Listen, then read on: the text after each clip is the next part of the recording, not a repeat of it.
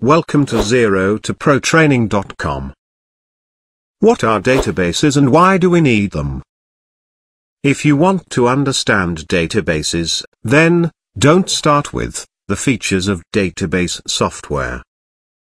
You need to go the other way. Databases are designed to solve a problem. Try to understand what problems the database is solving. You have some data, and therefore, you need a database. Is that true? Let's look at this closely, and see if that statement is really true. Let's say there is some data you need to store. It could be information about customers, suppliers, or employees, etc. This data could be in any format: text, numbers, amounts, dates, documents, images, audio or video, etc.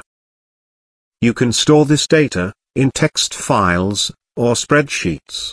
You can use folders to organize your files. Then, why do you need databases? Many small businesses start with this setup. They use spreadsheets and files, and continue to use them for years. The setup might work just fine. Because just having data is not a good reason to have a database. Having data is not the main problem. What comes next is the problem. Here are few issues that will come along the way: size of data, ease of updating data, accuracy, security, redundancy, and integrity of data. Small amount of data has a tendency to turn into a large amount of data. A spreadsheet solution is fine when you have 100 records. It may not work if you have 2 million records.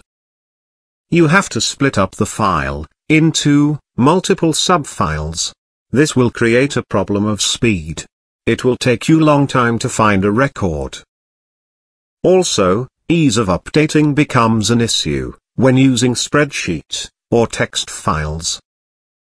Multiple people cannot edit the file at the same time. They will be overwriting everyone else's changes all the time. Data accuracy is hard to maintain. The no validation of data entry, and hence, accuracy is in question. Anyone can type anything. You can enter wrong spelling and wrong dates, for example.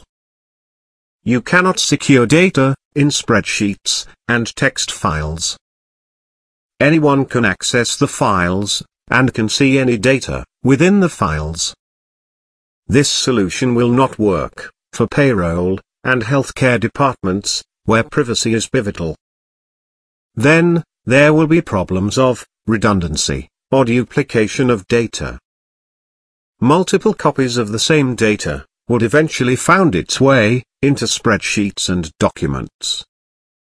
This further leads to issues of accuracy. One file will say, the price is $10, and the other one will say, it is $15. It is not easy to update multiple copies of the same data at once.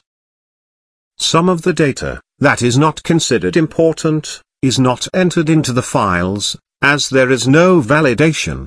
This brings the data integrity into question. It is because of these problems a database is required. A database prevents these issues. It is not that database is required because you have data. Database lets you store data and let it grow. You can modify the data. Multiple people can do the modification at the same time. The data is validated based on business rules. You can control the security, for example, who can view and who can modify the data.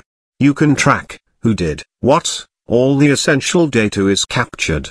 Databases could survive crashes and hardware issues without corrupting the data.